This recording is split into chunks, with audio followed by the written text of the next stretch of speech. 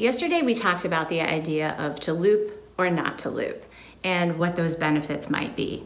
So when I put the idea out to my students, they said hands down, we want to record 4 bars because we can do that, and then we want to hit a button and get it to repeat.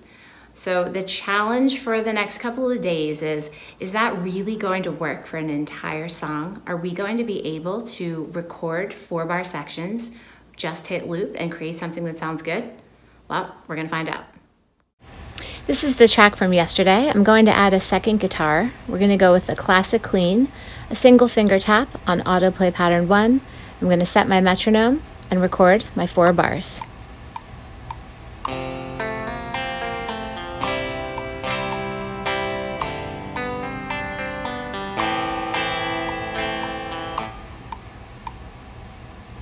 Now I can go back to my instrument track view and I can see that I recorded a little bit too much here.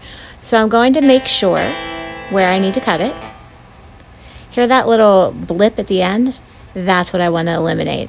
So I'm simply going to drag the track back, double check it, make sure I have a clean cut. Perfect. Now I can loop it.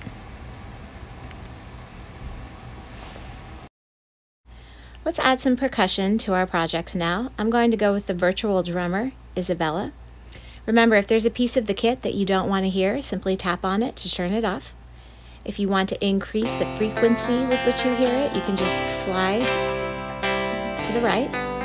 We can also add more with our fills by sliding along the bottom. I think I'm going to turn the tambourine off for this. Perfect. Let's go back to our instrument track view. What you'll notice here is that the rhythm track records for a full 8-bar section. No need to copy it, no need to loop it. It fits perfectly.